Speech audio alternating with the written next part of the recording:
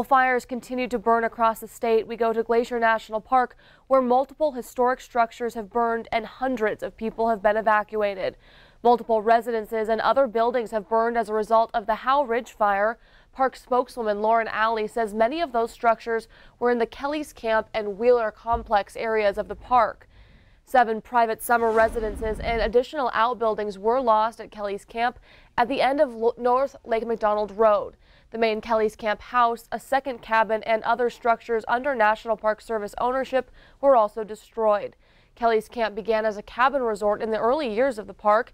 In the 1960s, those cabins were sold to individual owners.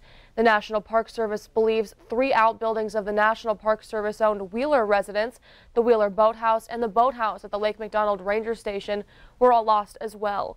The Howe Ridge fire, which was sparked by lightning over the weekend, has burned an estimated 2,500 acres. Multiple buildings and campgrounds have been evacuated, and a 32-mile stretch of the Going to the Sun Road has been closed.